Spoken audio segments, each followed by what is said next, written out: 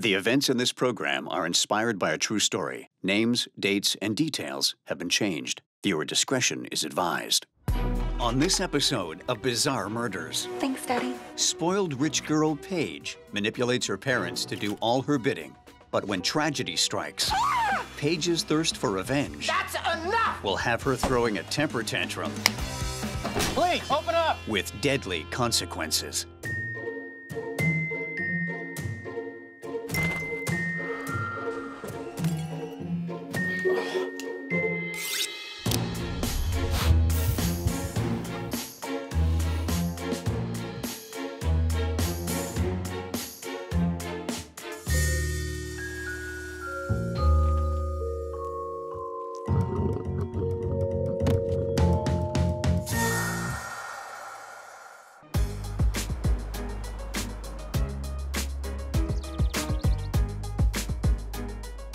A high school senior, Paige is a straight-A student and head of the Daughter of the Lone Star State Cotillion Committee.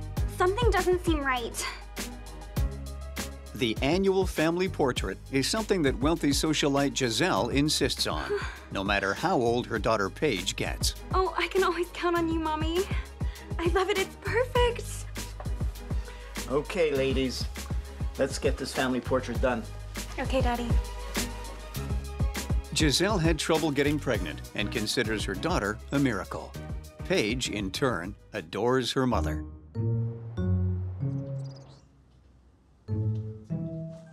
Hi, sweetie. I told you that I needed the latest version of my phone, and you ignored me. Nothing's good enough for her. Giselle and her airline executive husband, Edward, are doting parents. Doting, huh? Well, that's not so secret code for parents who spoil their kids. Love them, fine. But indulge their every whim, never say no, and give them a credit card? Well, don't be surprised if they turn into entitled little monsters.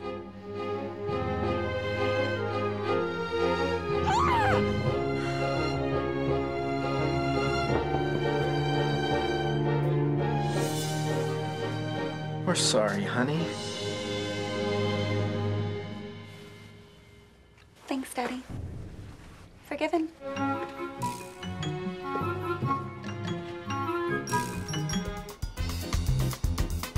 Every winter, Edward takes his two favorite ladies on a lavish holiday to an exotic locale. But this year's dream vacation to Rio de Janeiro turns into a nightmare. While enjoying a goji berry body wrap, Giselle died from what doctors believe was a sudden stroke. Don't touch her. Paige's entire world has been shaken to the core. She's about to turn 18, graduate high school, and move into the adulting phase of her life. Losing her mom is coming at a very pivotal time. How that plays out is the question. Some teenagers shut down while others act out. A lot of that is going to depend on Edward. Handing over the credit card may not be enough. A few months after Giselle's death, Edward swipes right on lovecombustion.com and starts dating. Back in my day, combustion created smoke, not love. At least most of the time.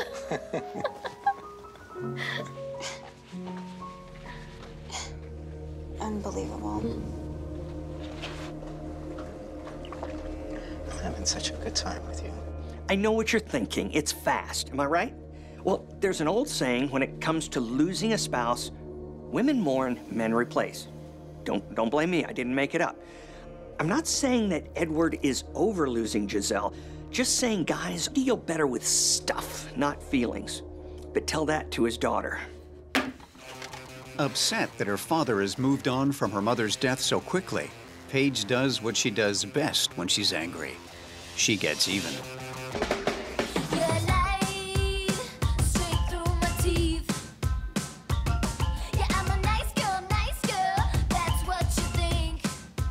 Paige starts stealing from her father, staying out all night, and hanging out with a bad crowd.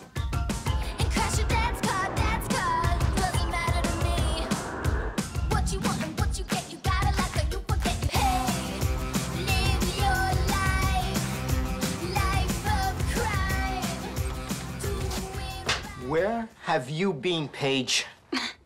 What do you care? Isn't Claire expecting you for brunch? She has nothing to do with this. Yeah, you're right. She doesn't. She's not the one who got married and forgot about it. Do not talk to me that way, young lady. You don't even seem sad that Mommy's gone. What, was this your plan the whole time? So that you could live out some sick and twisted fantasy of being some swinging bachelor? You are out of line, and that's enough! Leave me alone! Ouch. Paige is taking her emotions out on Edward in more ways than one. The spoiled little girl has grown up. She used to throw tantrums to get her way. Now she throws kicks. Entitlement and anger management issues are a doozy of a combination. Paige finds comfort in the arms of Trey, her new boyfriend. They spend hours texting one another. Okay, Daddy, Trey's on his way over, and I can't wait for you to meet him, so be on your best behavior for me, okay? Hey. Yo, what's up? You're a bad influence on my daughter. That's what's up. What? She's a grown woman. Listen, you little shit. Well, hey, man. Cool it, all right? Mommy never treated my boyfriends like this.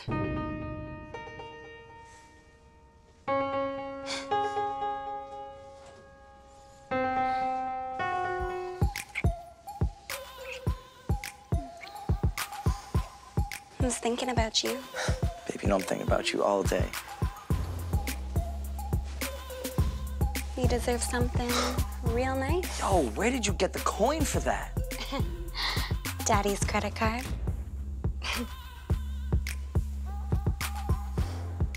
Doesn't look like Paige is under her boyfriend's bad influence. It seems like she's doing fine influencing herself. Thanks, baby. It looks amazing. But when it comes to parents and their kids, nobody wants to believe the worst. And it's a whole lot easier to blame someone else, like a guy with a rap sheet, rather than your precious daughter. The next day, Edward has a peace offering. Paige, let's talk. So talk. Let's go away on a vacation to your favorite place on the beach. Remember, you had such a great time. I think we should do it again. He wants to repair their relationship and has planned a trip to an exclusive resort in the Caribbean. Okay. Do you insist? Just you and me.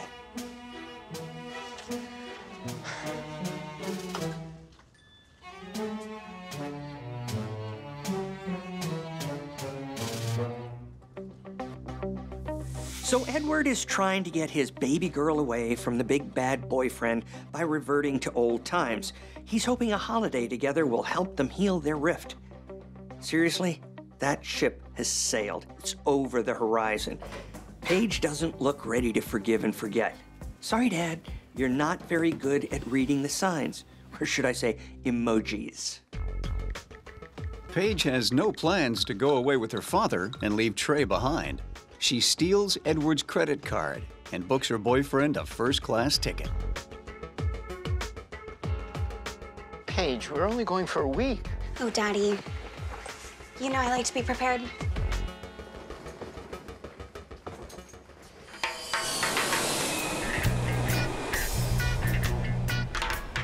Edward hopes a vacation will help him and his rebellious daughter Paige reconnect after the sudden death of her mother. He's also intent on getting Paige away from her bad boy boyfriend. I'm going out. But they've barely checked in when Paige decides to go solo. I thought we were going to spend some time together.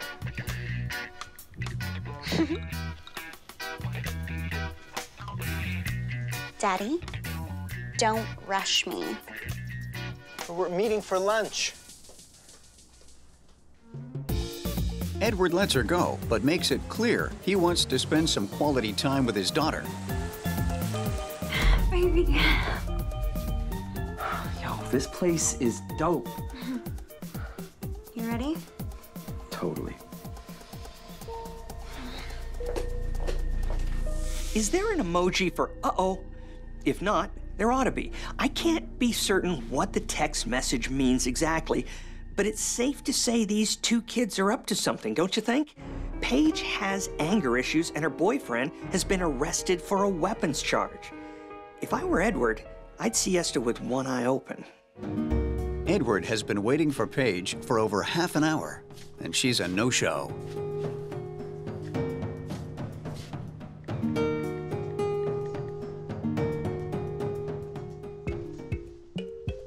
What the hell is he doing here?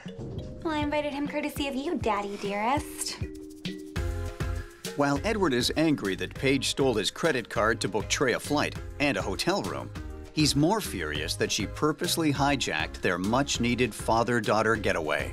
This trip was supposed to be about fixing our family. Well, he is going to be a part of our family, Daddy. Well, well, well, our poor little rich girl is just full of surprises.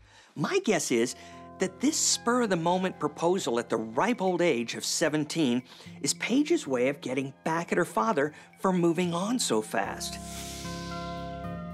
And what better way than marrying a boy your father disapproves of? I hate him. I wish he died instead of her. My mother never gave me a hard time. This is all his fault. Well, I mean, we could just get married.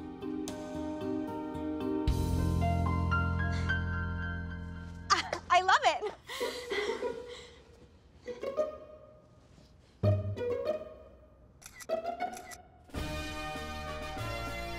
We're getting married whether you like it or not. Absolutely out of the question. You can't stop us. If you disobey me, Missy, and marry this hustler, you're not gonna get one more cent from me. How about a hug, Pops? Yeah, right, buddy. Obviously, Edward's never read a parenting blog. Making threats to a teenager, especially when you're angry, is not generally a wise idea. And Paige isn't exactly good with limits. Losing her mom has made her even more volatile. I have a feeling that this ultimatum is going to blow up in his face. How she'll retaliate is anybody's guess. The next morning, it looks like Edward hasn't managed to tear Paige and Trey apart.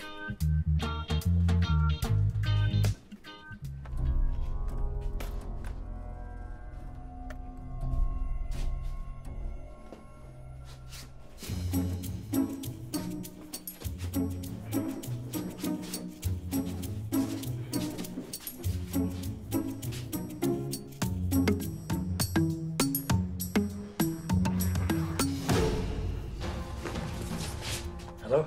I need police. It's not every day when you find a suitcase stuffed with a dead body instead of dirty socks. Island police need to track down Paige and her bad news boyfriend to figure out what happened to send Edward packing for good.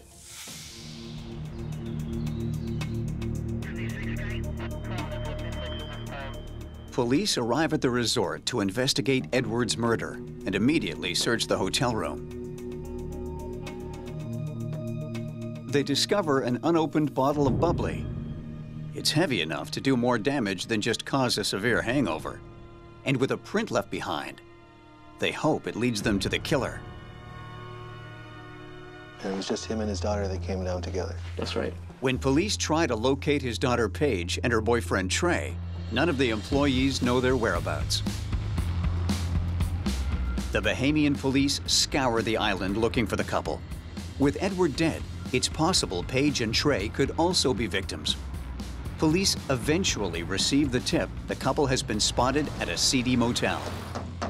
Police, open up! Are you Paige and Trey?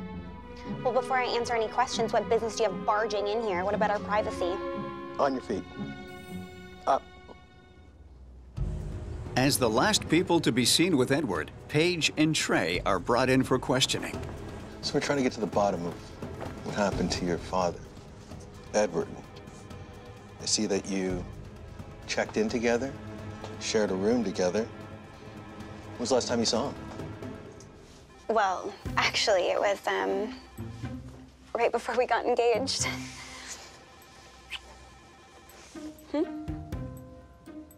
My congratulations. Thank you.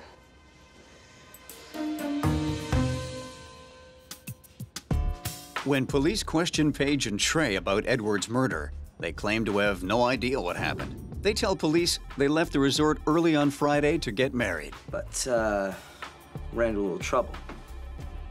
Oh, yeah? What kind of trouble? Well, I mean, walking down the street, and this guy comes up. He's asking us for money. There's a knife on us. Not my phone! Not my phone! Knocked that right out of his hand. I mean, no one hurts my girl.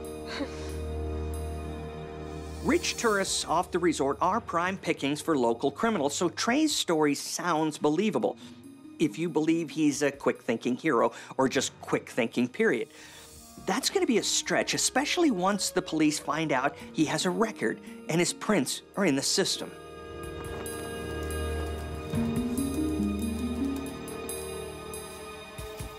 Police run Trey's prints and discover they're a perfect match to the bloody fingerprint left on the champagne bottle. Even more damning is the surveillance footage from the hotel.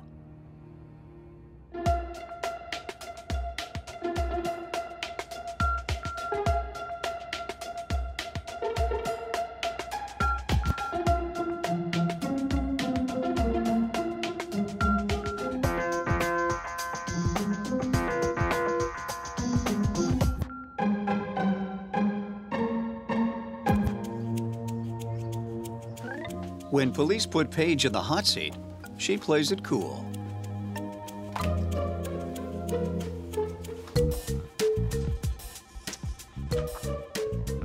Is that me?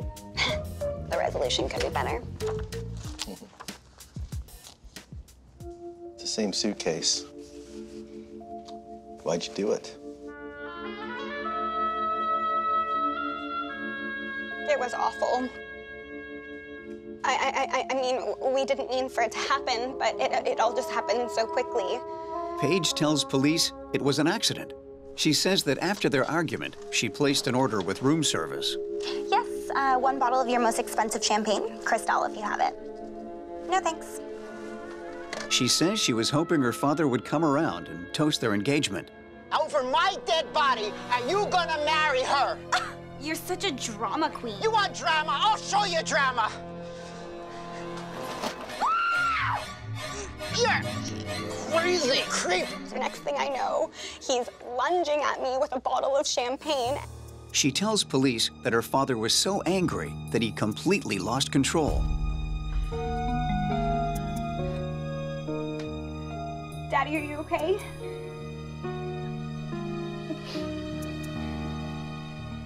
Paige claims that Trey didn't intend to kill Edward. He was just protecting her. But when they realized he was dead, they panicked because of Trey's prior criminal history. They knew it wouldn't look good on him. Once they ditched the suitcase, they took off. And if it weren't for Trey, then who knows what would have happened. Can I have my phone back now?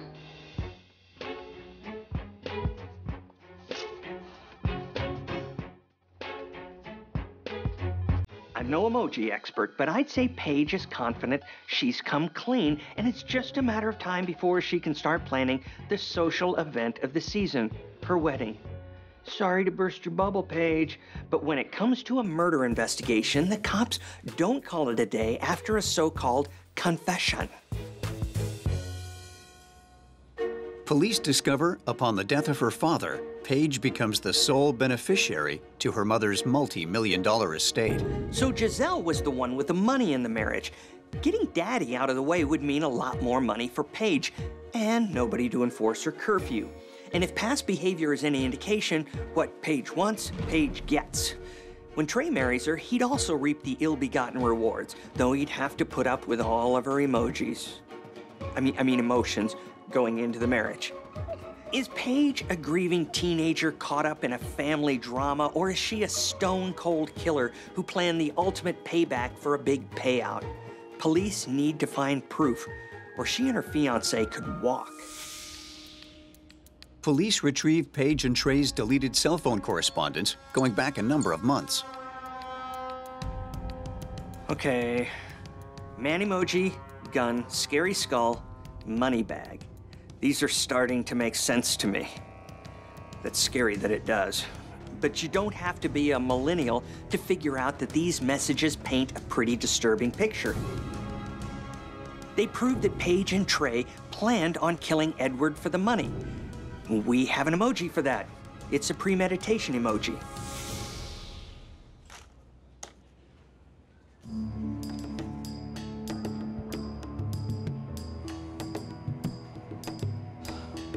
She really hated him, man. When the police confront Trey with the text message evidence, he breaks.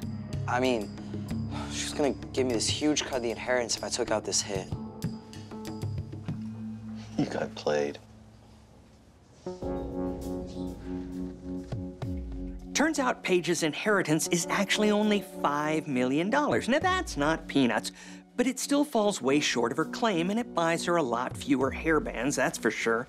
It looks like Miss Emoji was the mastermind of this plan, but she convinced Mr. Gangsta Light to do the actual deed. And for that, I guarantee he'll be doing a long stint in a foreign prison. Trey tells police what really happened that night. After the scene in the lobby, Edward and Paige had a talk. Paige, you know, you're just too young to get married. But Daddy, I've always been mature for my age. Okay, fine, so we'll have a long engagement. All the celebs do it. Yes, hi, I'll have a bottle of your most expensive champagne. Cristal, if you have it. No thanks. Having put their bad blood behind them temporarily, Paige tells her father that the moment deserves a champagne toast.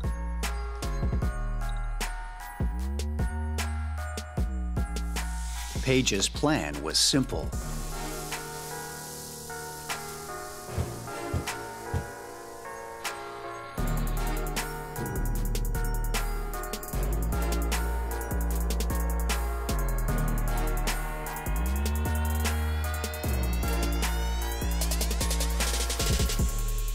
Trey and Paige are both charged and convicted of Edward's murder.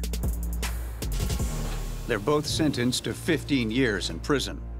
During the trial, Paige shows no remorse for her father's murder, but true to form, she reveals all to the media via text message with a phone she sweet-talked from a fellow inmate.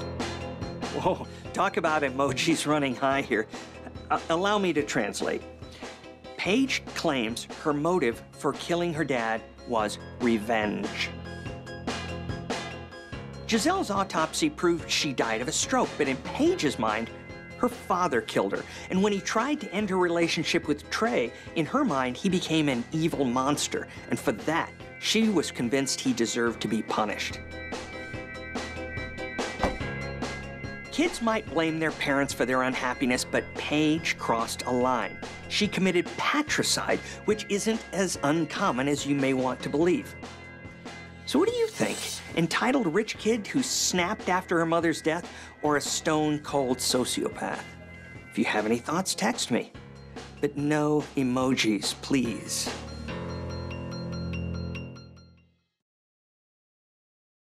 On this episode of Bizarre Murders, Donna and her daughter Shayna have lived a life of hardship. Shayna's illnesses have left her wheelchair-bound, and her mother has sacrificed everything to help her. But when Donna encounters evil at the hands of a stranger and her daughter goes missing, police race against time to save them and uncover a hidden secret.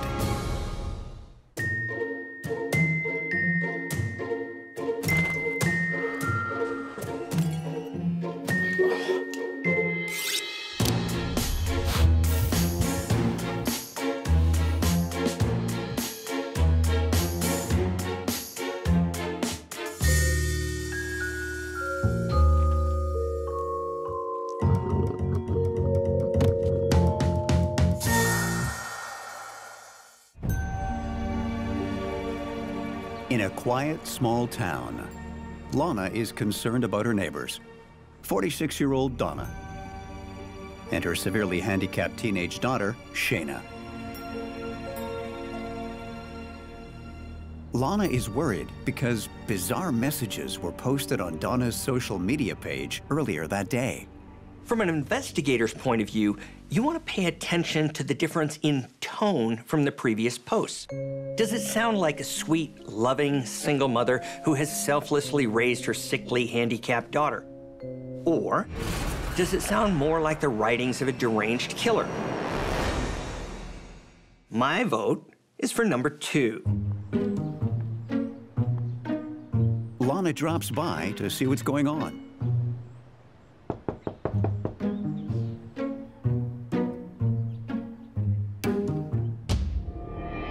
The house looks like it's been ransacked. Now, very worried about her neighbors, she calls the police. When no one answers the door, police enter the house. Donna? Shayna?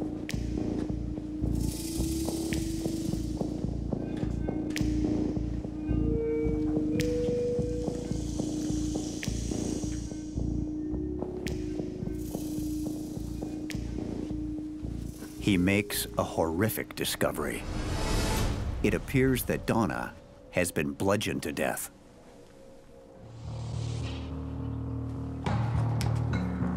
Hey, dispatch, we've got a dead body here. No murder weapon at this time. No signs of forced entry. Send backup. When you don't see any evidence of forced entry, you can often conclude that the victim knew their killer. It happens more often than we'd like to think. An unsuspecting person opens the door to their trusted friend or relative, and the murderer waltzes right in. Game over. Police do a sweep of the entire house. The good news? The killer is gone. The bad news? So is Shayna. Shayna is confined to a wheelchair and can only travel with her mother's assistance. Everything points to a kidnapping. Imagine the situation the police have on their hands. It stands to reason that the killer has taken Shayna. So somewhere out there, there's a severely disabled teenager whose chances of survival are slim. During my time with the FBI, I learned the hard way that if you don't find the victim of an abduction within the first 48 hours, it gets pretty grim, and it gets that way fast. There's a ticking clock, and it started hours ago. Police interview Donna's neighbor, Lana. She tells them that Shayna has been having a romance with a man she met online. He's really cool. He's really, really cute. Like, he makes me laugh. He's so funny. Does your mom know? No. Oh my God, she'd kill me. His name is Robbie, and he's a 32-year-old resident of Utah. Now we're getting somewhere. Whenever you've got a missing woman, the first place you look is her husband or boyfriend. 85% of the time, if they haven't done the deed themselves, then they've masterminded it. And I use the term mastermind kind of lightly. Using Robbie's social media account, where he has helpfully posted his address, the police are able to track him down to Salt Lake City, Utah. Really? Posting your address on your social media account? Oh, come on. That has to take the cake for one of the stupidest things anyone can do, much less a potential criminal who police are looking for.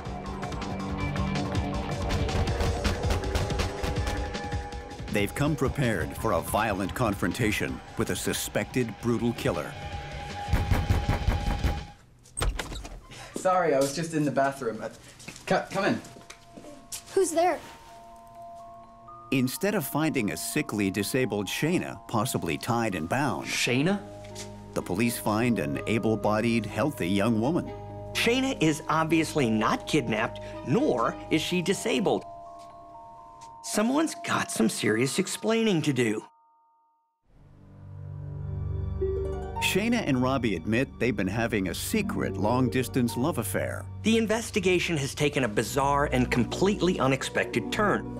So now the investigators have to switch lanes, throw their original assumptions out the window, and follow the breadcrumbs. And in this case, it's not a straight line. Shayna, I've got to tell you, your mother's dead. What? She was murdered. No. I'm sorry. No. What? I know it's hard, but I have to ask you if you know anything. Shayna claims to have no idea who would want to hurt her mother. Everyone loved her. Shayna, I was under the impression that you were sick, even in a wheelchair. Shayna tells an astonishing tale.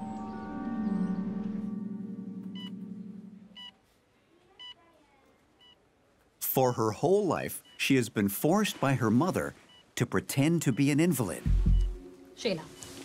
Mom, I feel fine. She had none of the medical problems or illnesses Donna claimed she had. Even her age had been a lie. Most people thought Shayna was 18. In reality, she's 26. Mother-daughter relationships are complicated at the best of times, but this takes it to a whole new level. You've got a mother who has somehow made her daughter believe all of her life that she's been sick. And you thought your mom was tough on you? It's pretty much the wackiest case this cop has ever heard. Was Shayna truly a victim? Or a willing accomplice?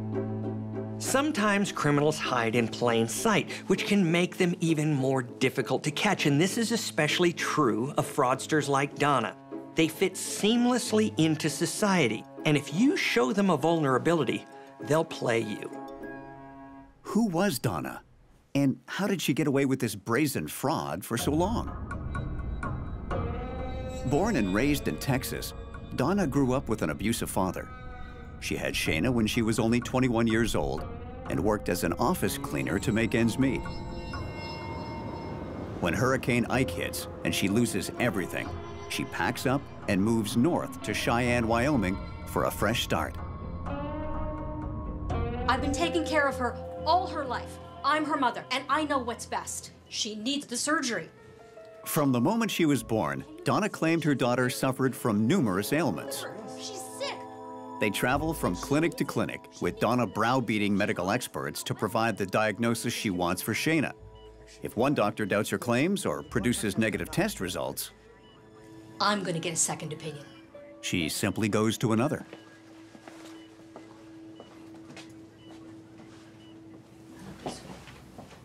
Shayna endures many unnecessary surgeries and even has a feeding tube inserted into her stomach. This allows Donna ultimate control. She can monitor what Shayna eats and can administer whatever drug she wants her to take.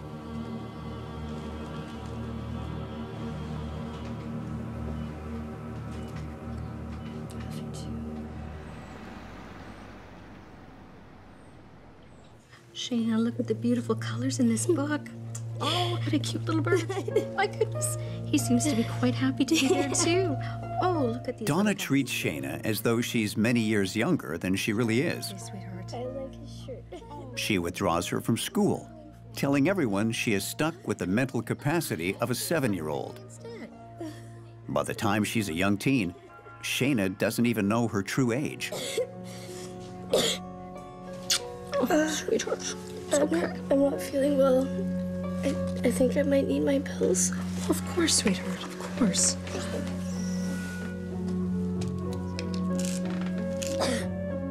Shayna is, in effect, brainwashed to believe she's an incurable invalid. So the next time you think you've got problems with your own mother, think again. Here's your check. The public eats up the story of a single mom with a severely disabled daughter. I'd just like to thank him. It's been such a difficult time for me, us, and we really appreciate all the love that has gone into assisting Shayna. Being a single mom is hard, but with all the help from everyone, we really appreciate it. Don't we, Shayna? Donna benefits from social assistance and donations.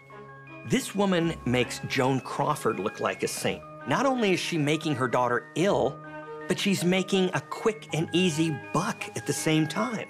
What no one knows is that Donna is exhibiting classic signs of a rare and highly disturbing condition. It's going to be so helpful to us, isn't it, Shayna?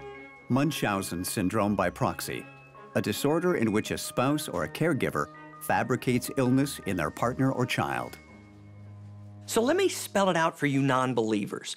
Basically, your loved one isn't killing you. They're simply making you sick so that they can get attention. I would do anything for my daughter, It's a controversial concept and not universally accepted by mental health experts. So as an investigator, you've got to wonder, is it deliberate abuse or something that the instigator can't help? Is it a real illness or a way of rationalizing appalling behavior? In my 25 years of law enforcement, I've seen strange motives. But making your daughter believe she's dying so you can get attention, well, that pushes the crazy meter full tilt. Shayna is forced into a life of deception until one day she makes a glorious discovery: the internet. Shayna discovers there's a whole world out there beyond the prison her mother has created for her. And she's determined to explore it. Up until now, Shayna isn't a typical teen. But deprive them of candy and they'll want candy. Deprive them of a social life, you get the picture. Shayna becomes quickly obsessed with the new opportunities presented. Shayna sets up 3 secret social media accounts and communicates with people at night when Donna is asleep. And by people, I mean boys. And by boys, I mean men. Shayna's first attempt at independence takes place at a comic book convention, a rare treat from Donna for her sick daughter.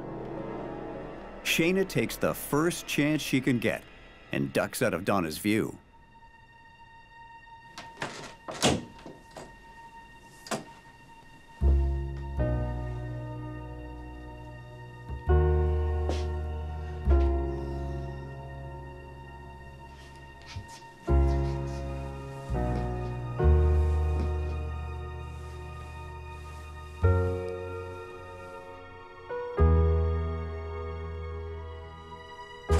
Shayna! Get your hands off my daughter, you pervert! She's only 16! I'm gonna call the police. Beware a mother scorned, especially one with psychological issues. And you are never going to leave me. And this, you are never going to see again. Ever. Ever. Every rational human being has their breaking point. And the moment in the hotel room is the proverbial last straw for Shayna. Donna eventually gives back the computer, figuring that Shayna has learned her lesson. But Shayna has other plans and begins plotting to escape her mother and their life of deception for good. The internet has changed the world in a lot of ways, from how we interact with each other to how we form intimate relationships. Enter Robbie. Maybe not the greatest catch in the world, but for an isolated young girl whose only means of communicating with the outside world is online, not bad. Together, they create a vivid online fantasy world.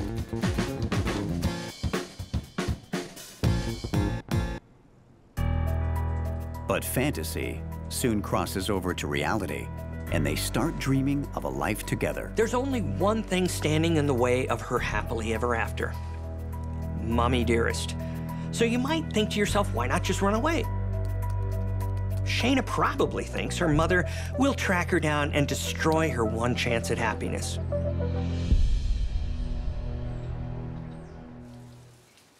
After a year of dating online, Shayna and Robbie finally meet IRL, in real life, at a movie theater.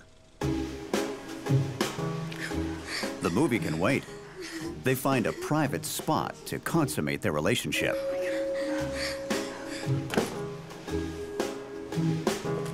It's no honeymoon suite, but it'll do just fine.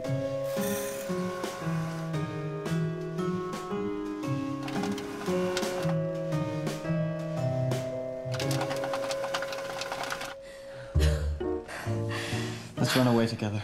What? Yes. I can't. My mom. No, she wouldn't understand. She needs to be gone for me to be with you. Shayna reveals to Robbie her big plan to permanently erase her jailkeeper, AKA her mother, from her life. And she needs Robbie's help. If I had a girlfriend and she told me on our first official date that she wanted to kill her mother, I'd run for the hills. But then again, love can cause people to throw caution to the wind. If I were to venture a guess, I'd say the fantasy world Shayna has created has crossed over from fantasy to delusion, and she's looking for someone to do her bidding. Let's do it.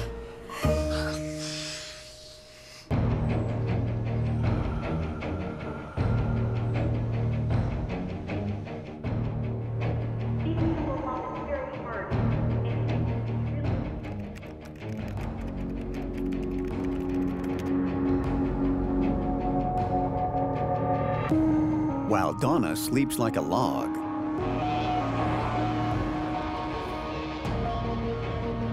Shayna sneaks out of her bedroom and quietly lets Robbie into her house. That's perfect. We gotta do this. Are you sure about this? 100%. I've never been more sure about anything. I love you too. With Donna blissfully unaware, her beloved daughter prepares to cut her sleep a little short. Years of psychological abuse may give Donna cause for regret, as her daughter, Shayna, executes her plan for freedom.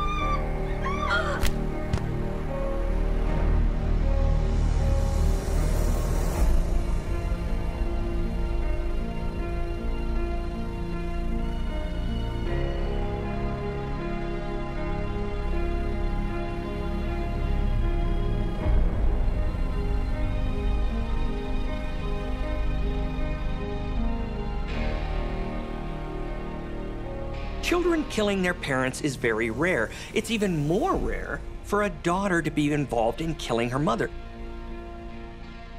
But Shayna is caught in a perfect storm.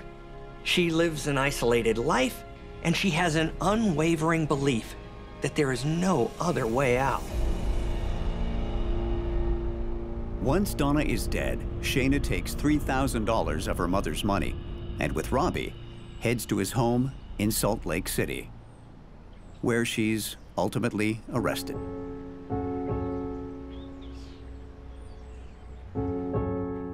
The people of Cheyenne are utterly shocked. There, on the evening news, is Shayna. Her hands are cuffed behind her back. But more shocking than the murder charge is the fact that she's walking. Although the murder appears premeditated, given the unique nature of her circumstance, Shayna is allowed to plead guilty to second-degree murder. She's sentenced to 15 years in prison. Some are convinced Shayna's intent was pure evil. Others see Shayna as a brainwashed victim who made a desperate bid to free herself from her monstrous mother. Mother-daughter relationships can be difficult to navigate, and a daughter killing her own mother can be hard to understand. But maybe Shayna inherited more from her mother than she realized when she entered this made-up fantasy world. She simply played her part in the fairy tale and rid the world of the villain. On this episode of Bizarre Murders, Dylan is living the dream. I'm killing it. He has a gorgeous condo, a beautiful fiancée. I'm gonna give you the greatest wedding you've ever seen. Dylan, I love you. And a high-paying job at an investment firm downtown. But when his father ends up murdered in his own backyard, the cops come calling. And Dylan's dream life suddenly turns into a nightmare.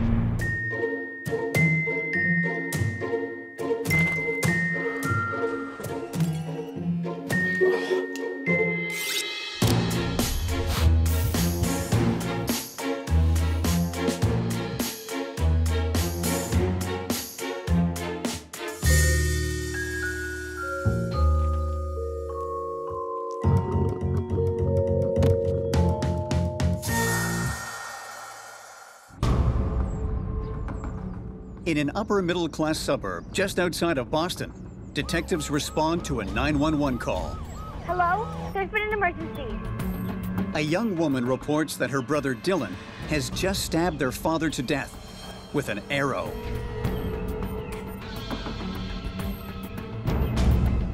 Detective O'Reilly arrives to find Dylan relaxing in his backyard. Detective O'Reilly here. Possible 1054. Victim, arrow through the chest. Are you Dylan? Yes, sir. Did you do this? This kid looks like he just finished a tennis match, not like he just murdered his father in cold blood. In my 25 years as an FBI agent, I have to say I've rarely seen a bow and arrow used as a murder weapon. So I give this guy props for originality. But the real question is, how does a privileged prep school kid end up stabbing his father to death with an arrow in his own backyard? The answer? One pathetic step at a time. When Dylan's mom dies in childbirth, his father single-handedly raises both he and his twin sister, Madison. Larry builds a successful real estate development business from the ground up. And as a teenager, Dylan lives a charmed life with sports cars and credit cards paid for by his father. Look, Dad, can we get a move on? I got a date tonight.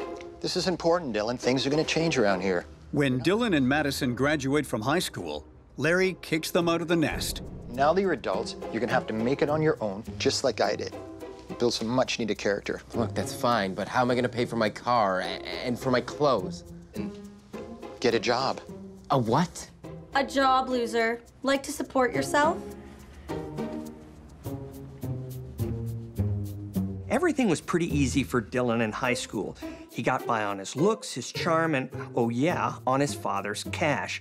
Larry's now trying to teach his children the value of a buck. But the problem with pulling a silver spoon out of someone's mouth is, if they don't have the chutzpah to make it on their own, they can choke.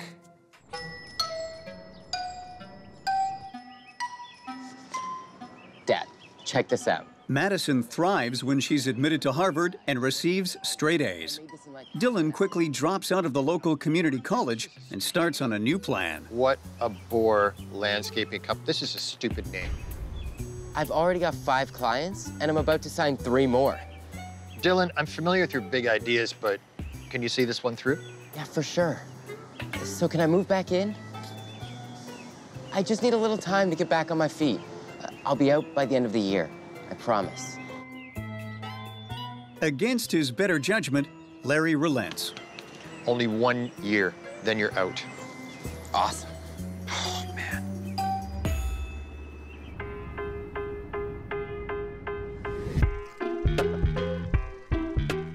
But unbeknownst to his father, instead of starting his own business, he gets a job at a movie theater so he can watch films all day long.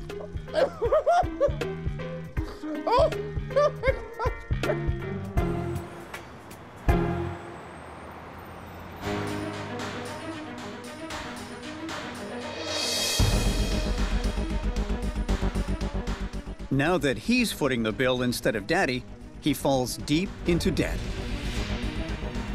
After 2 weeks on the job, Dylan receives a credit card bill for a whopping $5,000. Then, one afternoon, the movie theater plays a matinee of the latest heist movie, and Dylan gets an idea. He decides to rob convenience stores to make some money. Wow, what a brilliant idea. Why didn't I think of that? Oh, wait, because it's illegal and stupid, that's why. This guy is living in an alternate reality if he thinks he's going to be able to pull off a robbery like they do in the movies. But illegal is stupid's middle name. Go time. Thought?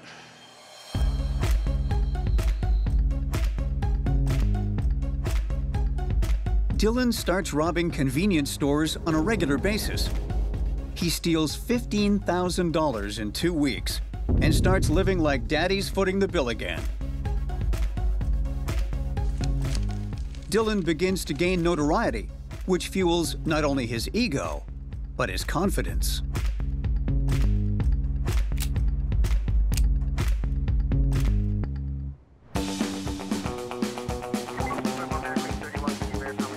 And despite heavy surveillance of corner stores, Dylan remains one step ahead of the cops.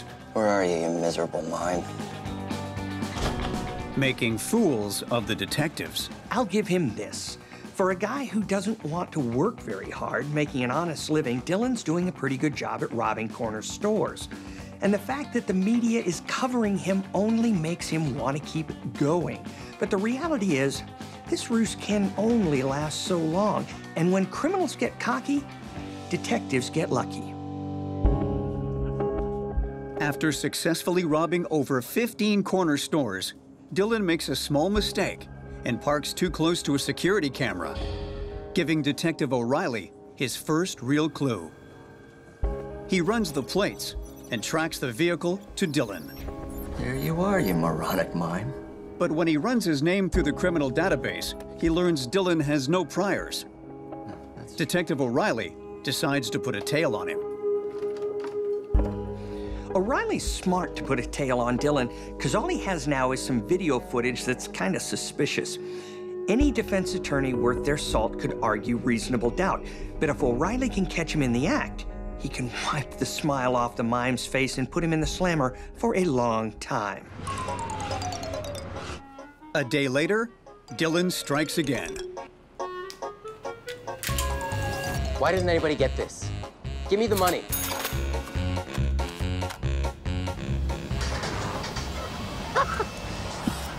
Mime's up, buddy. Dylan is arrested for armed robbery.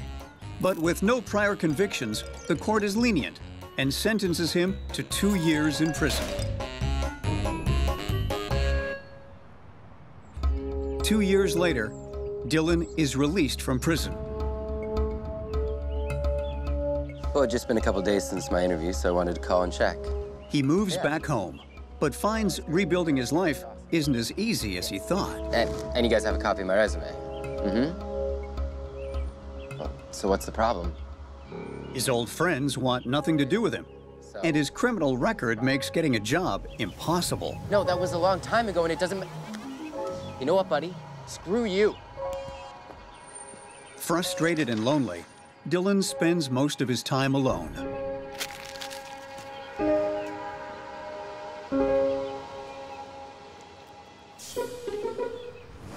Until one day, he comes up with an idea. Look, Dad, I have a plan. Pulling up his bootstraps and determined to make his father proud, Dylan decides to enroll in an online course to become a trader. They're gonna give me my certification. It's all legit, I need the course fee. No way. Come on, Dad. I know I've let you down in the past, but I'm willing to put the work in. It's against my better judgment. I'm a new man. I promise you.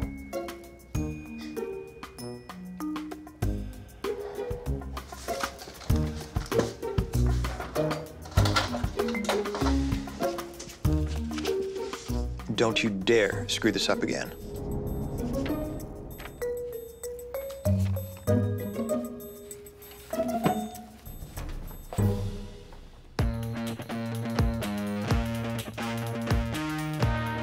Dylan tells his father he's turned over a new leaf. But sure enough, he's back to his old ways, looking for the easy way out. Dylan skips the certification process and opens up an online trading account. I'm killing it. That's the problem with kids like Dylan. They rarely change. Despite the fact that dear old Dad wants to believe in his son, the truth is Dylan is a born liar who will do anything to live on Easy Street. Yes. Hear that, Dad? At first, Dylan makes a killing, but he spends the money as quick as he makes it. 4 years now? Mm-hmm. Yeah, I like it. It's good work. Out celebrating his newfound success as a trader, he meets Layla, a beautiful real estate agent who's sweet and trusting. What do you do? I'm a trader at a big downtown firm. You know, it's high pressure, but big rewards, right? Wow. Must mean long hours. It's all right. Well, if you mean long hours, as in sitting in Daddy's dark basement playing on the computer for 18 hours straight, then yeah, I guess he does work long hours. I still can't believe you've never had oysters ever in your life. I don't know, they're weird. No, they're not that weird. And it's an adventure, because you gotta, like, get in there and get shucking. A few months later, Layla invites Dylan to move into her expensive condo. Dylan showers Layla with extravagant gifts. I booked us a trip to the Bahamas. Dylan, you're spoiling me. Look through it. There's another surprise, too. What else could there be?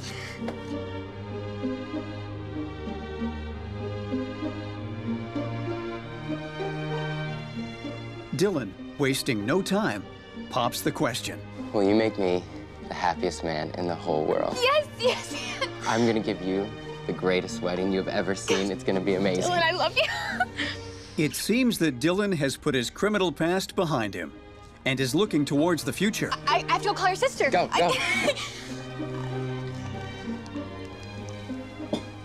Dylan proposed. Oh my God, congrats. Thank you. And I was just wondering if you'd be my maid of honor? Well, of course. Oh, really? Oh, They start to plan the most extravagant wedding this side of Boston. I was thinking about 350 people. I have tons of cousins on my mom's side, so... Oh, that'd be perfect. Okay, I'll let them know. It seems like everything is on the right track. Dylan's making money, he's engaged to a nice girl, and his family is happy. But in reality, it's all based on lies. He's told Layla that he has a fancy schmancy job and is made of money. But in reality, he's a slacker who spends his days in his father's basement. It's not whether this loser is headed for a fall, it's a matter of when. But while Dylan keeps up the charade of working at his bigwig job downtown, I love you. Me too. Have a great day. You too.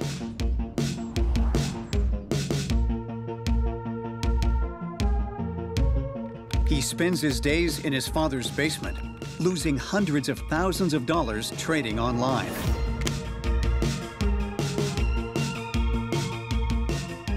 Dylan's basically back to square one. He's got no money, no real job, and he's racked up his credit card debt. But this time he has a lavish wedding he needs to pay for and a fiancée who thinks he's loaded. He feels pressure to keep up appearances, but weaved a web of lies so complex, he's got no way out. What's that saying? Desperate times call for? Oh yeah, desperate measures, that's it.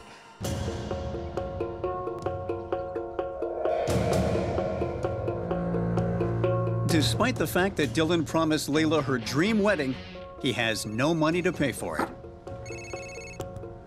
Hello? Yeah, that's me. All right. I'll pay the full balance tomorrow. As the wedding day draws closer, the creditors come knocking.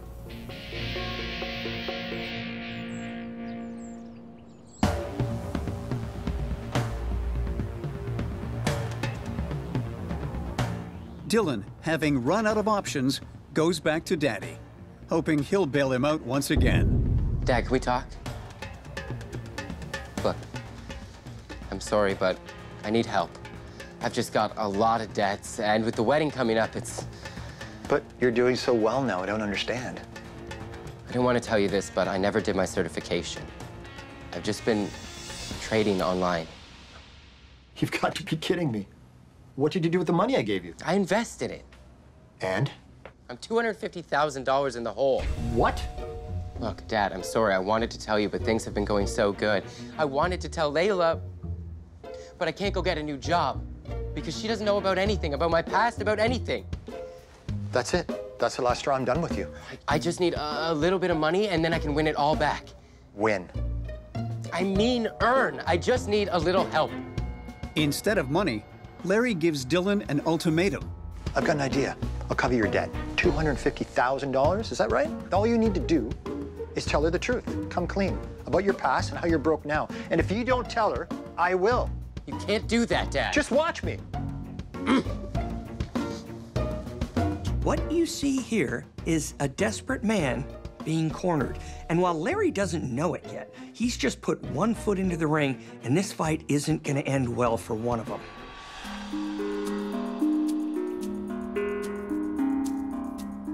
With his father threatening to reveal the truth about his life to Layla, Dylan becomes more and more paranoid. Dylan, come here. I want to show you the wedding favors. I'll be right in. Backed into a corner and unwilling to tell Layla the truth, he comes up with a plan to fix his problems. I've got no other choice. He decides in order to keep the house of cards he's built from crumbling, he must get rid of the one person who can tear it down. His father. Okay, I know what you're thinking. This is a pretty big jump. He's gone from trying to salvage his pathetic little life to deciding to kill his father. But Dylan's always taken the easy way out, and this is no different. He's essentially a narcissist who's pretty much always gotten what he wants, and if something gets in his way, he either lies or gets rid of the problem. And in this case, the problem just happens to be his father.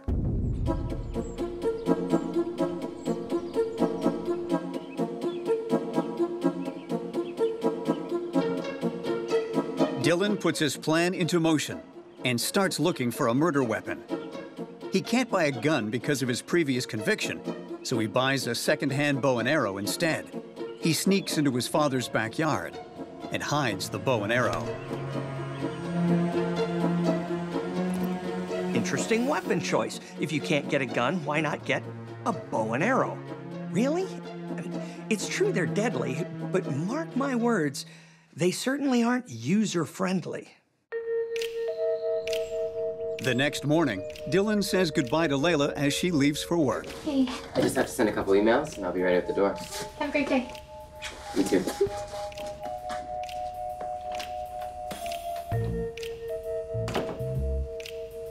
Then sets about building a digital alibi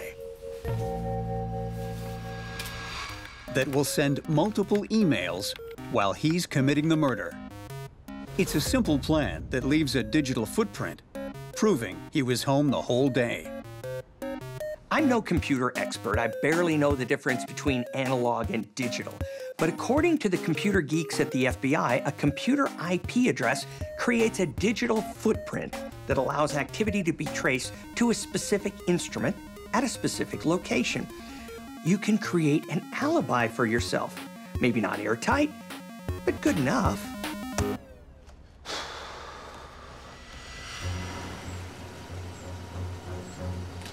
Dylan arrives at his father's home, hoping to convince him to keep his lies and criminal past a secret from his fiancée. I know you told me that I should tell Layla, but look, I need you to promise me that you're not going to tell her. Absolutely not. If you don't tell Layla by the end of the day, I will. If you do this, Dad, you'll ruin me. Dylan, the foundation of marriage is trust. You have to stop lying. I just need a little bit more time. A little bit more time to sort everything out. You've run out of chances, Dylan. It's time to face the music. No! Are you gonna tell Layla or am I? Neither of us. Dylan, what the hell is that? I told you neither of us can tell Layla. Do you need some help with that? No! I told you neither of us. You can't tell Layla, Dylan, you can't tell Layla, you can't tell Layla.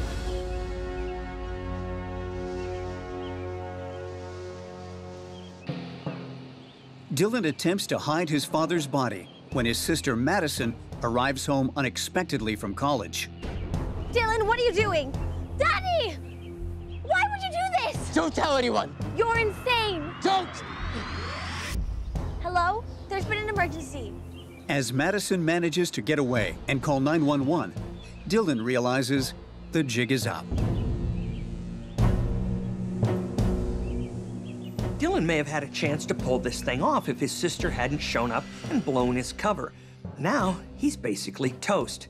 Cops have motive, means, opportunity, oh, and an eyewitness. Almost makes me feel kind of sorry for the guy. Not. Are you Dylan? Yes, sir. Did you do this? Dylan confesses to his father's murder and is sentenced to life in prison. Yo, can I get like a sparkling water in here? Looks like Dylan's house on Easy Street has finally been sold. The thing is, Dylan wanted a life of luxury, but he wasn't willing to work for it. He was always looking for the path of least resistance, so when his father finally forced his hand and made him confront the truth, Dylan simply wasn't able to.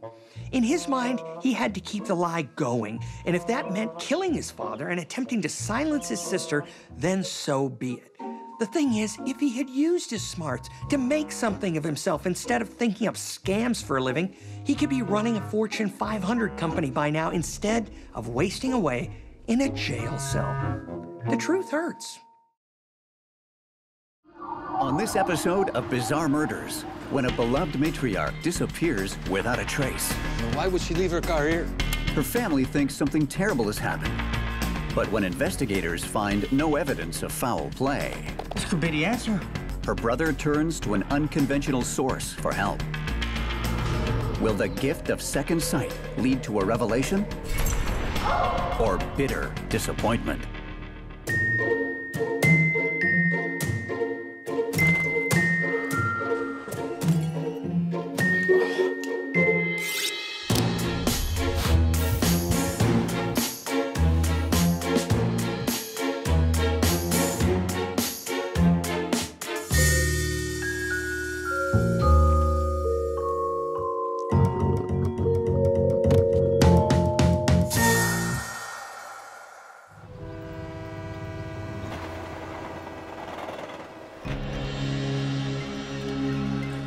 Francine, the head of a family-run maple syrup business, hasn't been seen in 24 hours. Her car has been found abandoned, but no sign of Francine. The last anyone heard, she was drinking and playing the slots at the Palais de Folie. Off to the casino, huh? Oh, why would she leave her car here? She'd probably had a few and called a boyfriend to pick her up before getting on the highway. It's happened before. I'll drive it back to my place. Merci, Inspector.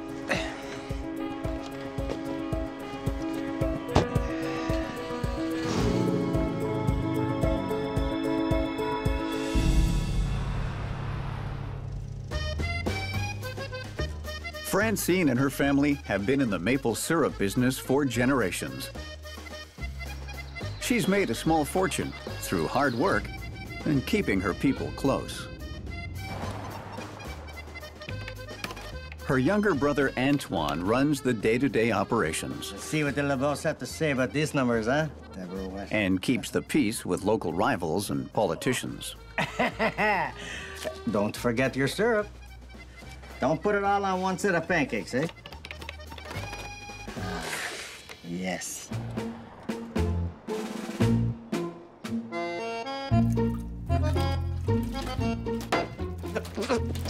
Robert, Francine's nephew, didn't quite inherit the family's knack for the business. Merde! Yeah. And he can't afford to lose a drop of product.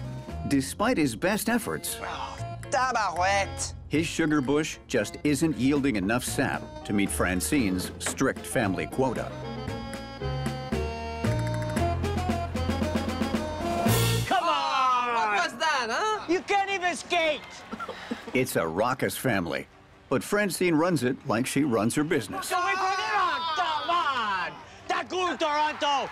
Why don't you set it to get me another range, Ginger? Oui. There's no doubt about who's in charge. Hurry up, Antoine! Yeah, hurry up! I'm coming! It may look all joie de vivre, but you don't need to be a cop to know that every family has simmering tensions below the surface. You see, Francine is head of the family and boss of the family business. They all depend on her for their jobs. And Francine's a tough coach. You didn't bring in your syrup quota? Penalty. Get lippy or out of line? Benched. Maybe for good. What are you doing now? Oh, come on, man! So everyone's just a little bit afraid of old Francine.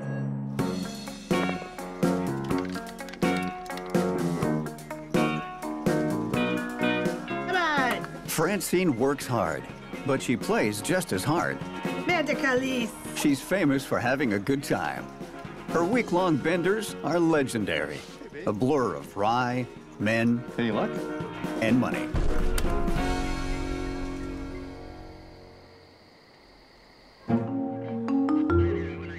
Inspector! Inspector. Francine has now been gone for 3 days, and her brother Antoine thinks something's wrong. You know Francine, huh? My sister... The night her car was found, she was supposed to meet him for some poutine and business talk. I wait there for hours, she not show up. I've been calling her for 3 days now.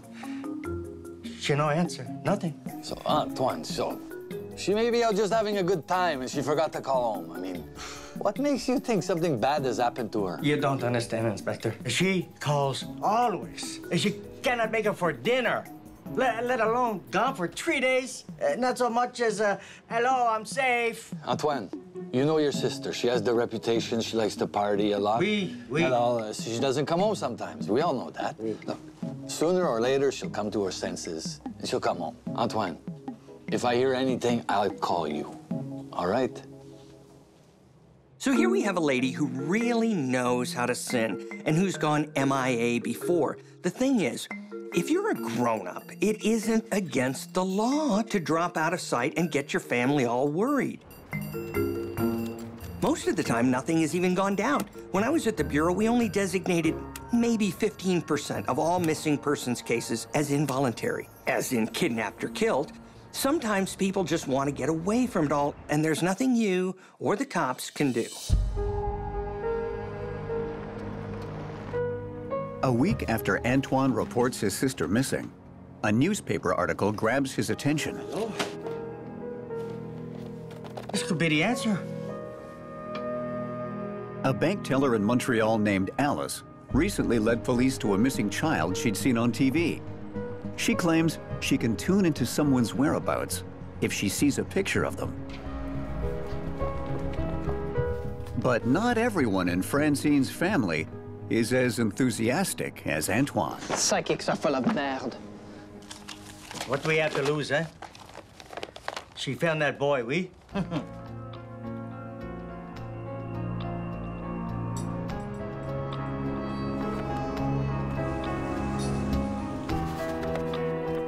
Antoine sends Alice a photograph of Francine, as well as some of her personal belongings.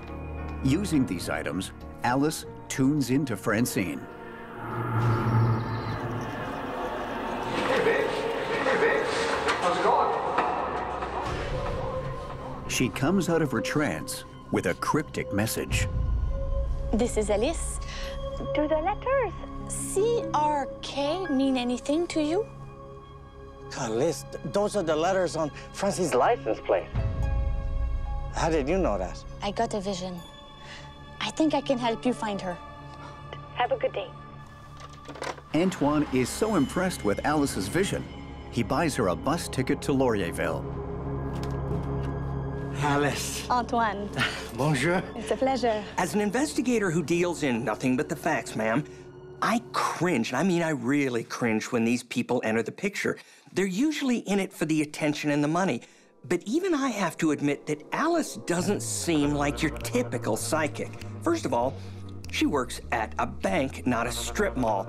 No crystal balls, no flowing robes, no 1-800 number, and oh yeah, she doesn't charge for her services. Like I said, she's not your typical psychic. And if it gives you hope, why not? Just beware. Having no luck when they went to where Francine's car was found, Alice's next stop is Robert's Sugar Shack.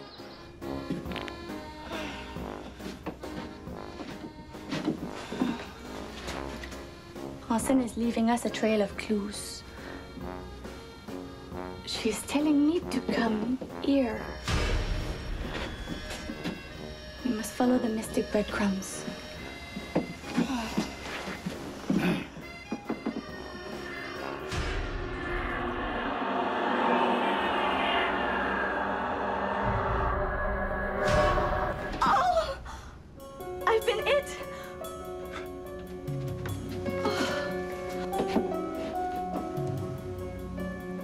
Looking for a missing person. You're looking for a body. Francine's been brutally murdered. It's an impressive performance, but it's not a surprise because that's what psychics do. They ham it up and explain away anything they're wrong about by saying their insights are open to interpretation.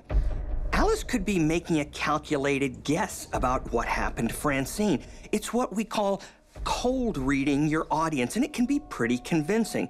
But guesswork or not, the fact is, Francine's still missing and the family needs answers. And you gotta wonder, is Alice taking them all for a ride, a cruel ride, or could this psychic actually be on the right path? With no evidence of foul play in Francine's disappearance, the police say their hands are tied. But armed with Alice's shocking psychic vision, Antoine tries once again to convince them to investigate. Look, without any evidence, my hands are tied. There may not be any hard evidence, but Alice's visions point to something bad happening. I saw it clear as day, Inspector. Someone has blood on their hands. Uh-huh. These are those magic visions, right? Okay. It makes sense, Inspector. That explains why Francine never came home that night. So does a few Ryan Gingers. Maybe it was a competitor. You know, Francine has been feuding with that no-good idiot Leblanc over his price fixing. Okay, I'll look into it. But, and no disrespect, lady, go easy on the hocus pocus. I must go wherever my visions lead me, Inspector. All right, let's hear about those visions. We were in a sugar shack when I had the vision. You can't really blame the cops in a situation like this. I mean, if we treated every hunch, opinion, whim, or especially a psychic vision as a credible lead, we'd be too busy following up on junk to catch anyone. It's not that we don't feel for the family, we do. It's just that our job is to follow the evidence. Ouais, c'est Boucher. Je veux confirmer que Leblanc, là, il était-il au... When Inspector Boucher looks into the alibi of Francine's rival LeBlanc, it checks out. Chartrand, lui. OK. Non, c'est tout pour l'instant. Merci beaucoup. He was at the local maple syrup festival. Ah ouais, c'est beau. Ici. Inspector Boucher then tries to track Francine's movements through her bank and phone records.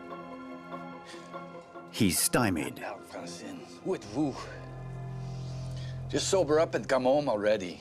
Make my life easier. Francine is so old-fashioned, she doesn't have a cell phone and always carries a lot of cash. And there's just no way to keep track of her whereabouts. The next day, determined to solve the mystery, Alice, Antoine, and Robert go back to his sugar shack. I can feel her presence.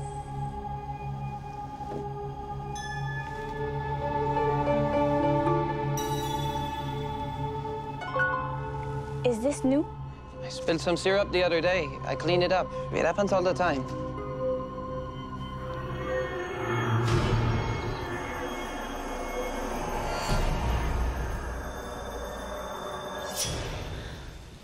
Francine. She's here. Robert's had enough of Alice and her visions and orders her back to Montreal. Alice reluctantly agrees. But before she leaves, she pays a visit to Antoine. I did want to let you know. I feel like Robert knows more than he's letting on. He has been acting weird ever since you got here. Like you spooked him when you were drawn to his sugar shack. You don't think Robert had anything to... Just keep an eye on him. Oui. So Psychic Alice has been sent packing like a crystal ball rubbing busybody, and still no one knows if Francine's fallen victim to anything more serious than a bad hangover. Robert. But Antoine needs to believe that Alice's visions could actually reveal the truth about Francine. She's his only hope. But as they say, hope for the best, plan for the worst.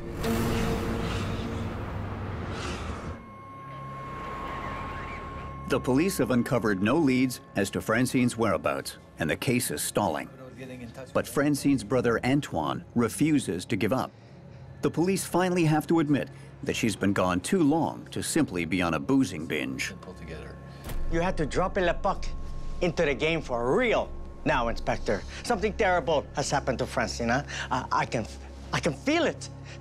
Why would she just take off and let her business go down the tube, huh? Yeah, it don't make no sense. Antoine fills the inspector in on Alice's suspicions about Robert and his own. He hides out in his sugar shack, doing nothing. Doesn't even seem to care that Francine is missing.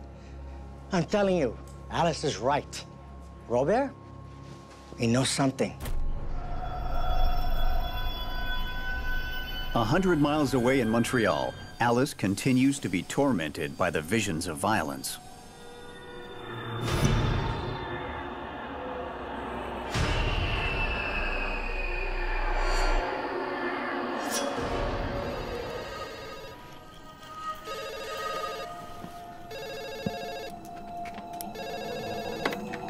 Oui, hello?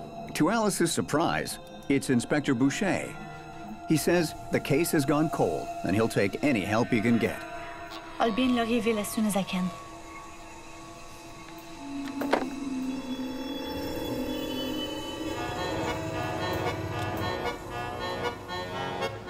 You have to take me seriously.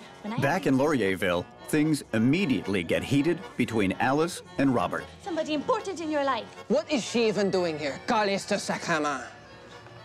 I had another vision. I think I know what happened to Francine. What? Abduction by aliens? Bigfoot, peut-être? Maybe call Mulder et Scully. You see, Inspector? He's acting très bizarre. All right, look, if you want, I'll ask Robert to take a polygraph test. But you'll have to take one too. Ben oui. Inspector, I think I know what happened. All in good time, madame. Roll your eyes if you want, but even if we think they're full of, merde, psychics can serve a purpose. They don't solve anything, but if they reassure the family, then they're a useful tool in the investigative toolbox. Why? They keep the family off your back. As Antoine passes his test with flying colors, there's no sign of Robert. Polygraphs are another tool in our arsenal. The purpose of a poly isn't just to detect if someone's lying, it's to point out inconsistencies in their story. If someone refuses to outright take one, it looks fishy, but if someone says they'll do it and then backs out, well, that's a huge red flag. And Robert is now on Boucher's radar. Do you know where Robert is? Monsieur Inspector, now may I show you what I saw?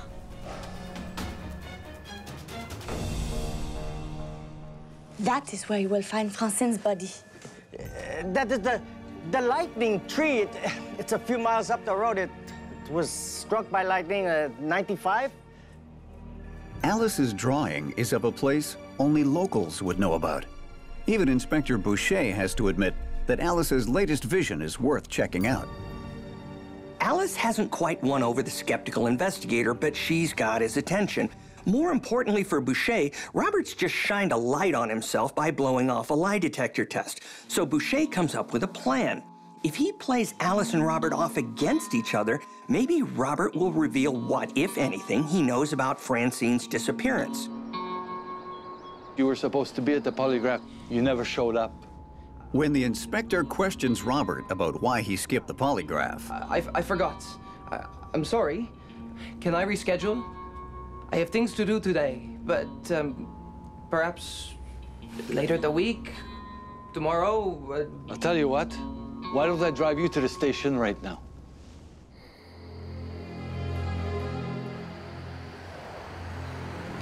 But instead of going to police headquarters, Inspector Boucher drives Robert out of town and confronts him at the place Alice saw in her vision. The place where she says they'll find Francine. Keep going. Qu'est-ce que c'est? What is this? Does this look familiar to you? No. I've never seen this place. Lies. Antoine, start digging. No! Stop! Stop! Whatever this place is, it has a dramatic effect on Robert. He breaks down and begs to be taken to police headquarters. I have something to tell you. Let's go.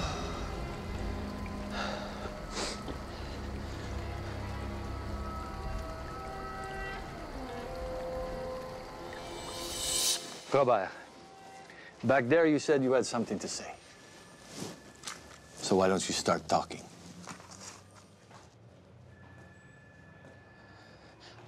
I didn't mean to do anything. It just happened. I panicked. Merde. Take your time, Robert. Robert tells Inspector Boucher that he'd been stealing syrup from Francine for months and selling it on the black market. Remember, maple syrup is liquid gold in this part of the world. Stealing it is kind of like tapping into a whiskey distillery in Scotland. It's a very big deal. Selling to other people! You think I wouldn't notice your feisty foot? Tout est fini, fini! You'll never see another dime from me, cochon. Look, you don't cross someone like Francine. Besides the money, she's gonna banish Robert from the family forever. She'll take everything from him and leave him alone in the gutter, a total disgrace. That'd make anyone snap. Yeah!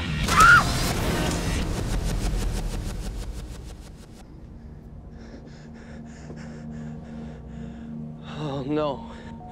Merde!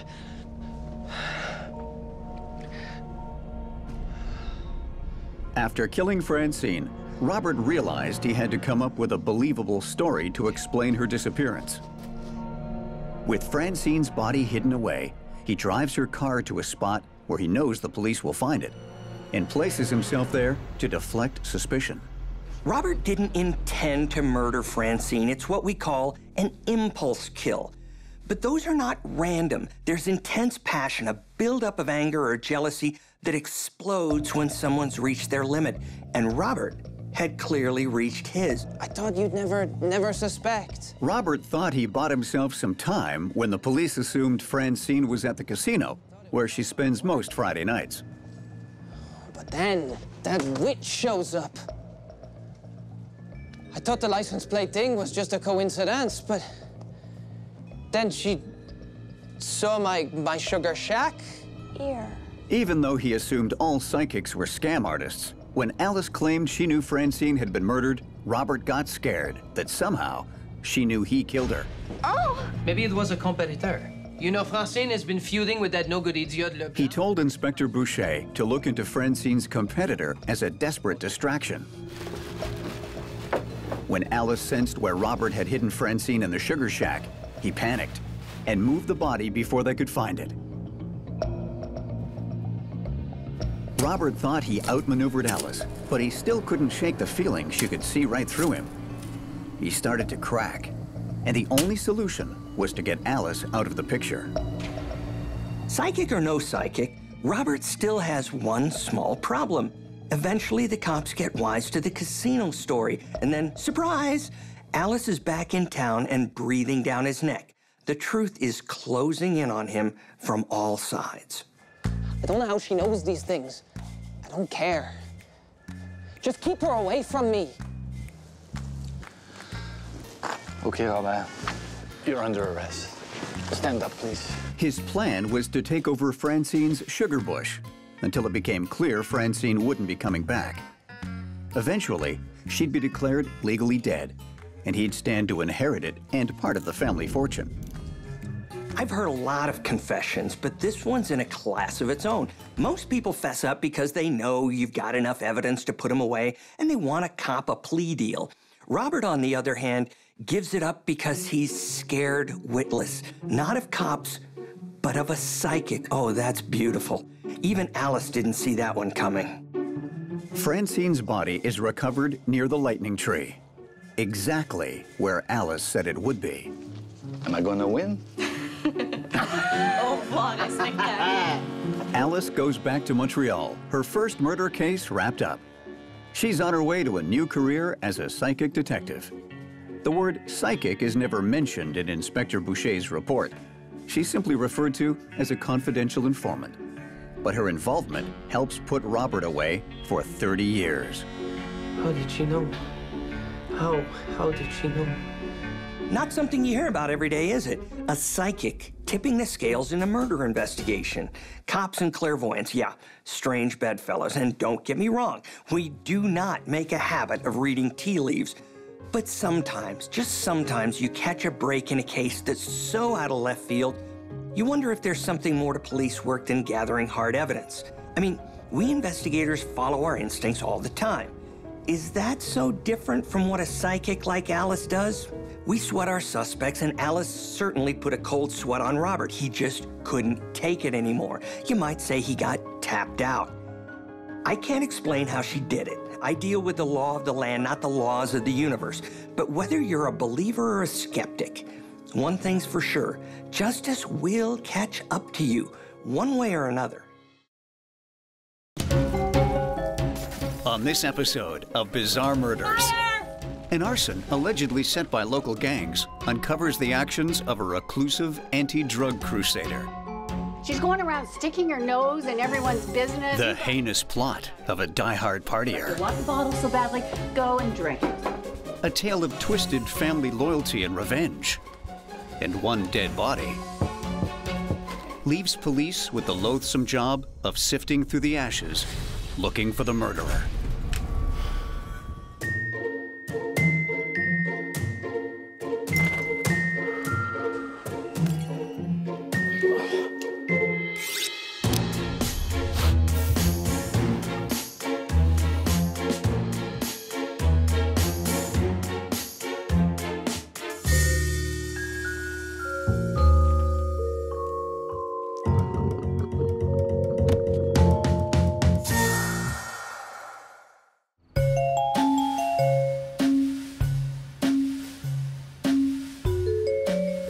Kimmy is a quiet, unassuming 55-year-old woman who recently retired from her job as a dental hygienist. How we doing? All right. A little drowsy? Yeah. She built herself a nice little nest egg and had plans to spend the rest of her days enjoying her retirement. That was the plan until her house is torched. A gas-fueled inferno that could only be the work of arsonists. So Gladys, you want to tell me what's going on here? Listen, you gotta do something about this woman. Detective Grant, the responding officer, learns that Kimmy, while quiet, is very protective of her neighborhood. She's going around sticking her nose in everyone's business, and it's just driving us all nuts. She's been on a personal crusade to take down the drug dealers who are taking over her neighborhood. She's even gone as far as installing cameras on her porch to gather evidence against the drug dealers, and then sending the tapes to police to shame them into doing something. People were taking notice. So here we have a quiet, middle-aged woman who likes to knit, who's decided to take the law into her own hands. In my experience as a former FBI agent, that is never a good idea. I get it, you want to do something, it's her neighborhood. But when you play with fire, you will get burned.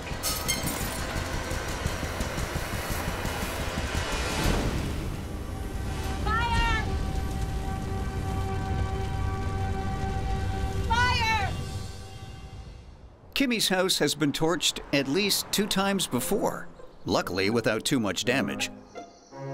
But the drug dealer's scare tactics don't deter her. If anything, it fuels her personal fire to clean up her neighborhood. She's the problem here, and you gotta do something about it. While some neighbors see Kimmy as a superhero with her anti-drug crusade, We can't put up with this anymore. I'll look into it.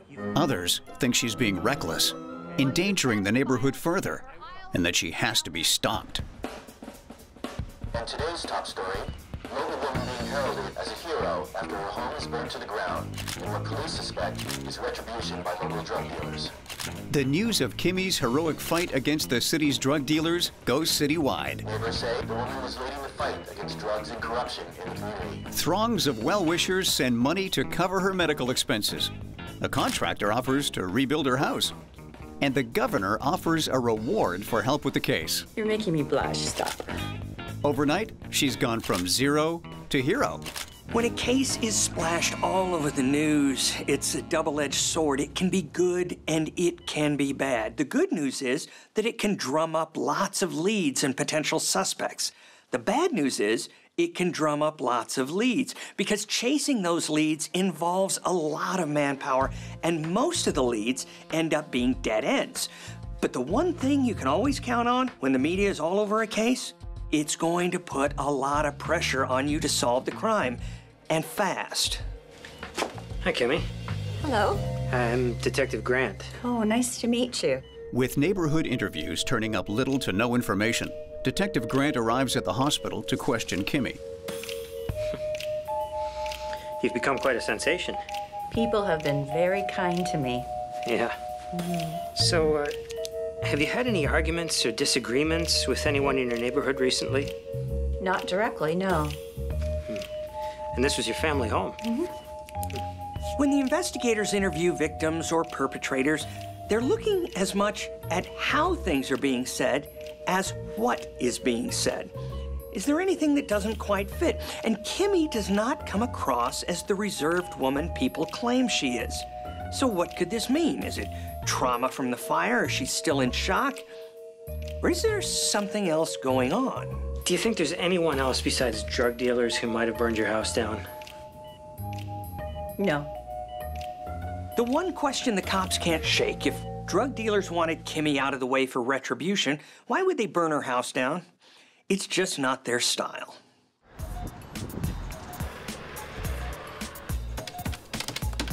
Detective Grant reaches out to his informants. Yeah, it's Grant. To size up if they know anything about both the fire and drug dealers who might have had a vendetta against Kimmy. But no one has even heard of her.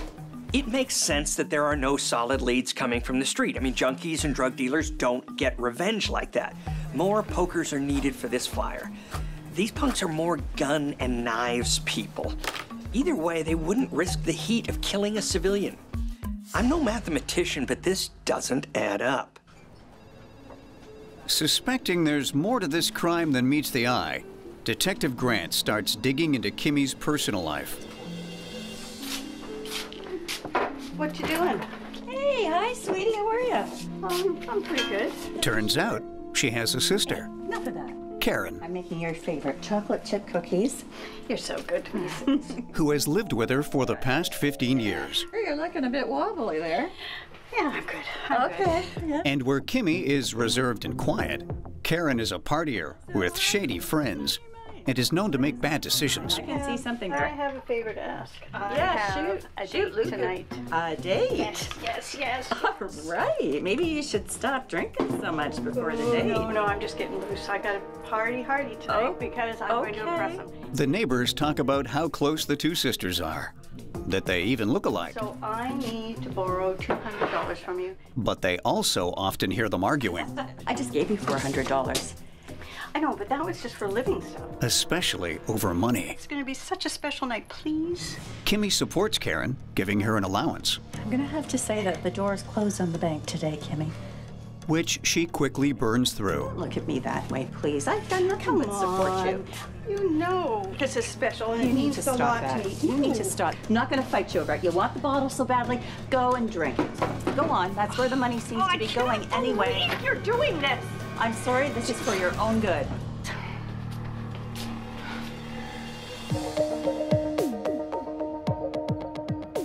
How do they look? I don't wear them that often, so I'm going to depend on you. Oh, they look fabulous. Okay, and where do you want me to look for them? Just straighten the lens and talk to your audience. Okay. And go. I don't know who set fire to my house, but I do know that they wanted me dead. Detective Grant returns to the hospital to question Kimmy It will take a lot more than setting fire to my house 4 times and is once again met by a media circus. from the dirty, rotten drug dealers that have infested our streets. Great. Good job. Thank you. So, Kimmy, I understand you have a sister, which you conveniently left out the first time we spoke. It must have slipped my mind from the trauma of the fire. Kimmy reveals that Karen left for Atlantic City with her boyfriend a few days before the arson. So Kimmy has a sister, Karen, who looks a lot like her, and this is the first investigators are hearing about it? That is a red flag if I've ever seen one. And there's a second red flag. Where is Karen? Her sister Kimmy's face has been plastered all over the news and not even a phone call to check in. Something does not smell right. Working a hunch, Detective Grant returns to Kimmy's home with the arson team. This time, looking for evidence of a crime the fire was meant to cover up. He discovers a freezer, blackened from the fire, and wrapped in what seems to be duct tape.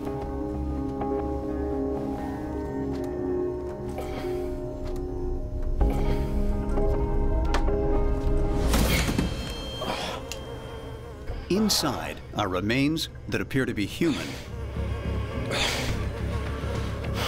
The fire has melted the freezer seals, letting in the heat and essentially turning the freezer into an oven. Grant's hunch was right. The fire was a cover-up.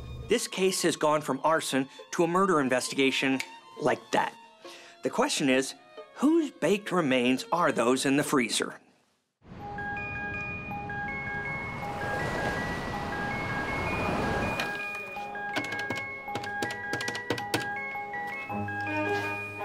Yeah, I'm looking for the patient in room 4A. She checked herself out. Against doctor's orders, Kimmy has discharged herself, taking with her several large donation checks she received from her well-wishers. Okay, can we toss out the theory that drug dealers were targeting the house? Clearly something more sinister is going on. Our little Miss Hero Kimmy has some talking to do.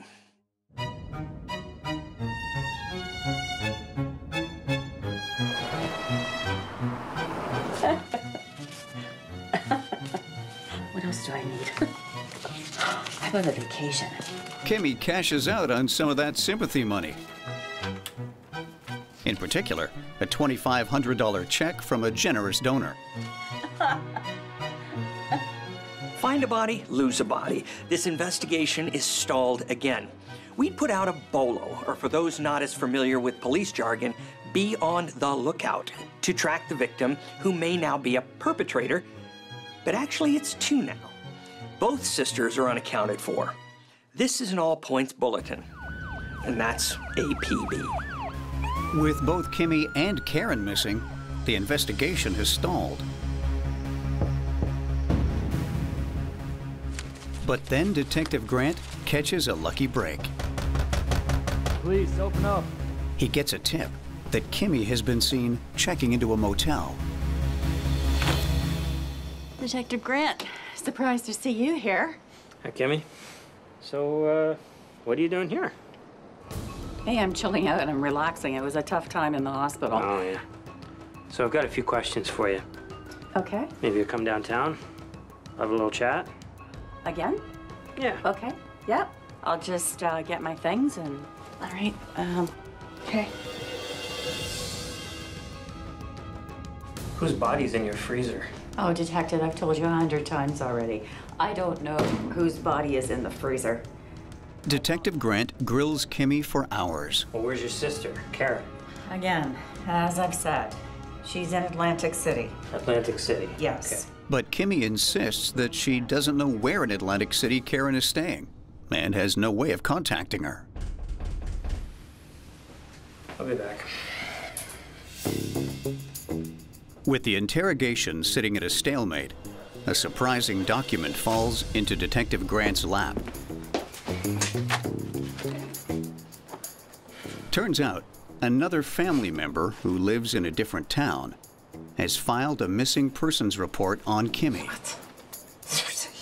Because family members haven't seen or heard from her in over a month. I'd like to think that we can get the facts straight as investigators were able to see the forest for the trees. But even I'm confused by this one. The woman sitting in the interrogation room is Kimmy. But now there's a missing persons report for Kimmy. Then who is sitting in that chair in the interrogation room? Yeah, it's Grant. This report, is this for real? When Detective Grant receives the autopsy report, things go from strange to bizarre. The coroner has determined the body in the freezer has been stabbed multiple times, then chopped up with an axe, bagged, and stuffed into the freezer over a month ago. You're sure about this?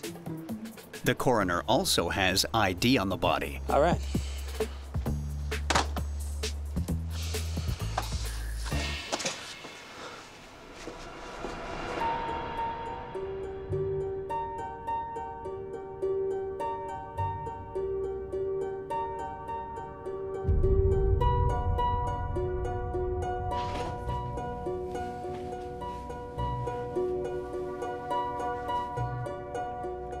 Who are you? Excuse me, I'm Kimmy. I just got off the phone with the coroner. That body in your freezer, that's Kimmy. That can't be. They must have made a mistake. The autopsy report states that the body parts lying in the morgue belong to Kimmy. And yet, even when confronted with this evidence, she stands by her story. This situation is particularly strange because you have someone who's been on TV all over the nation, a case the FBI would call a special, a high-profile case that can possibly speed up solving the crime. First, Kimmy's the victim of a crime by supposed drug dealers. Then she's reported as missing when she clearly isn't. Now she's supposed to be dead, lying on a slab in the morgue. Is Kimmy really Karen, or is Karen really Kimmy? The only way to prove who is with fingerprints.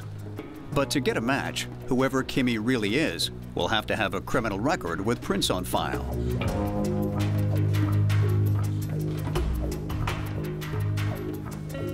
So, you want to tell me what Kimmy was doing in your freezer? Unlike people, fingerprints don't lie. Kimmy's prints match those of a woman arrested for prostitution 10 years earlier. And wait for it, the prints belong to none other than the elusive sister, Karen. Single white female, anyone?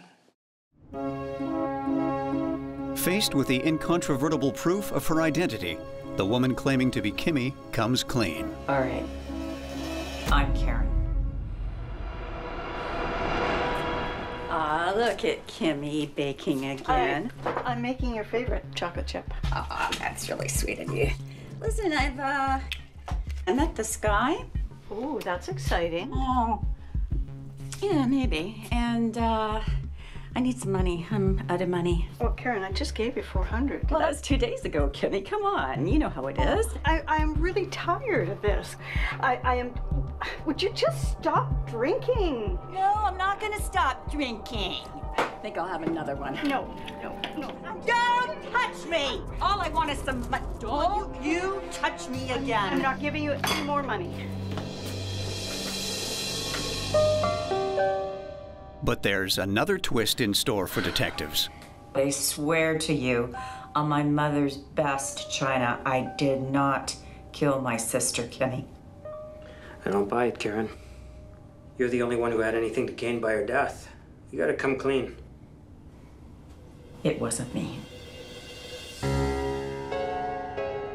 Detective Grant charges Karen with murder and fraud. It turns out Karen was impersonating her sister Kimmy, and a big part of the reason she was able to get away with it for so long is that the sisters looked a lot alike. But once you've caught a perp red-handed, finding out the rest of the story is just knocking the first domino down. Under mounting pressure in the courtroom and faced with the undeniable evidence against her, Kimmy finally cracks and spills the beans on the entire sordid affair.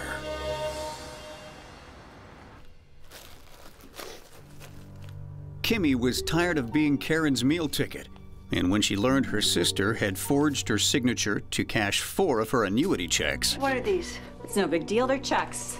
They're just checks. They're checks with my name on them. She threatens to cut her off. It's over. What do you mean it's over? I want you out. To the outside world, the look-alike sisters appear close. But in reality, Karen harbors a deep-seated resentment towards Kimmy. After all that I've done? I'm so tired of hearing about everything that you've done for me. You're right. I'm a worthless piece of cow manure. She envies her success and money, and she's not happy with the meager allowance Kimmy gives her. Get out! This is my house, too. When Karen saw her personal ATM closing its doors, she came up with a new retirement plan. If Kimmy wasn't going to take care of Karen, then Karen was going to take care of Kimmy.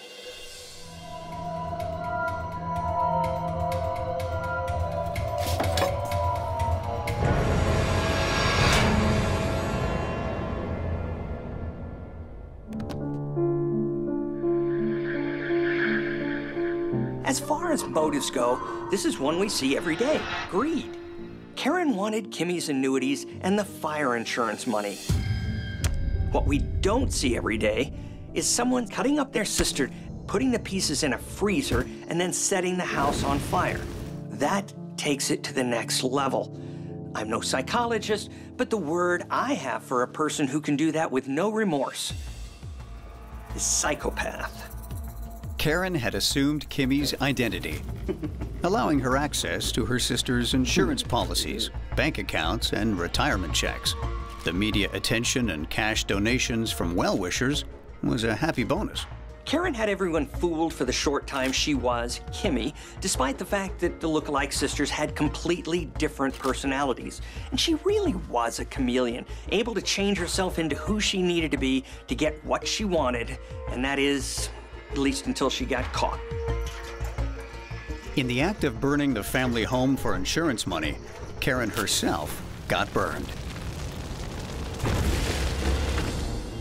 Karen is found guilty of murder and fraud-related charges.